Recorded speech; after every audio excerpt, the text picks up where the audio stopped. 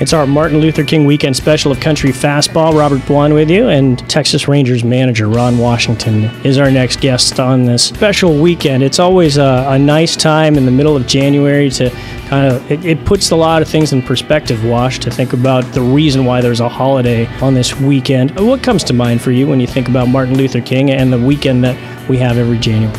Well, you know, the first thing that comes to mind is sacrifice. Anytime any of us accomplish anything in life, there's always someone that sacrificed something to give us an opportunity to move forward in our successes.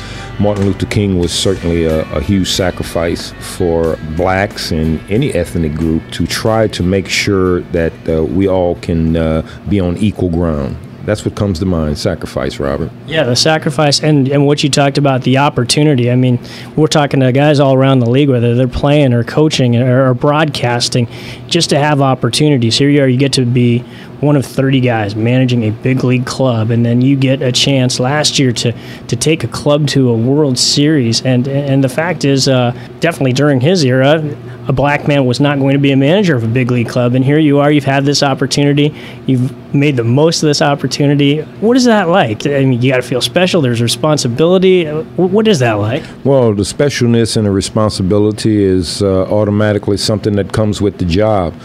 But to do the best job that you possibly can, you need support. You need support from front office, you need support from your coaching staff, and you need support from the guys that get the job done, the players. And if all of us can support each other and keep us all pulling on the rope in the same direction and having the same vision, then things happen well for you. And things have happened well for me here in Texas simply because of the support I've gotten from the first day I arrived. It wasn't always a good thing that was going on here. There was some roads we had to travel that were blocked. We had to figure out ways to move those obstacles.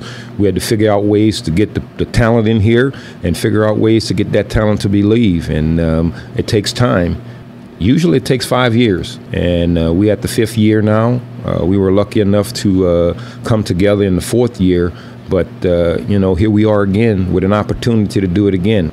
It's not the exact same, but listening to everything you just said about having everybody, having supportive people and everybody in the same direction and giving people chances to do things, and then things weren't always that way, being able to have those opportunities. No coincidence. That's the stuff that the great doctor was looking for everybody in every walk of life. Every walk of life, and it didn't matter who you were or what's your nationality. He just wanted equality, and I think we got better equality, and it can always get better, and that's what we look for every day, for it to get better.